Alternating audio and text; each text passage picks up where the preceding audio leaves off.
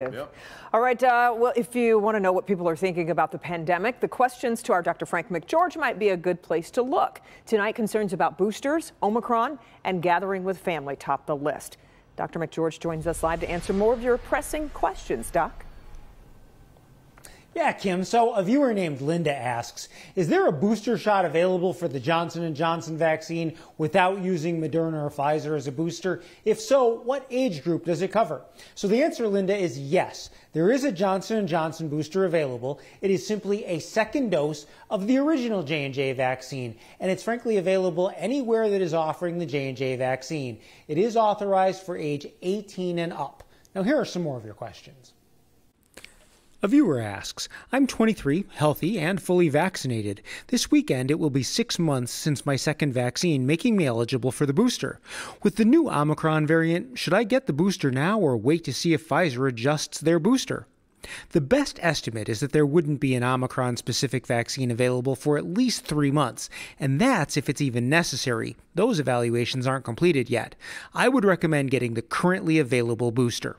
Ryan writes, it is said that by getting vaccinated, you are not only protecting yourself, but also others. How does getting vaccinated protect others if you can still get sick and spread it to others?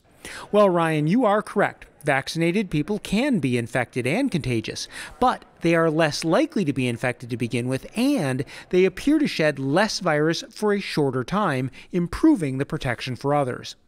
And Nancy asks, currently vaccines are being tested for efficacy against the new Omicron variant, which makes me wonder, if the virus mutates significantly, is it possible that current COVID tests could no longer recognize the virus? Most lab-based PCR tests check for at least 3 different parts of the SARS-CoV-2 gene. For the virus to become undetectable, all 3 would need to have mutated, and so far that has not been seen. But your question leads to a valuable point. One of the ways the Omicron variant is being detected is that there is a mutation causing one of the 3 parts, the S gene, to not turn positive. That so-called S gene dropout is actually a hallmark of both the Alpha and Omicron variants. Now finally, a viewer named Lolly writes, I've received my 2 shots and my booster, but I'm afraid I could still catch something from someone who's not vaccinated. I wear my mask, but my relatives are not vaccinated, and they are coming over to my house, and I am very afraid. So Lolly, it actually makes me sad that you are afraid. Getting vaccinated and masking, those are the 2 biggest things that you can do to protect yourself, and I hope that does help with your fear. But I really also suggest that you talk to your relatives openly about your concerns. Back to you. It's a difficult conversation to have, and I know a lot of people will be talking about it this holiday season. All right, Dr. McGeorge, thank you.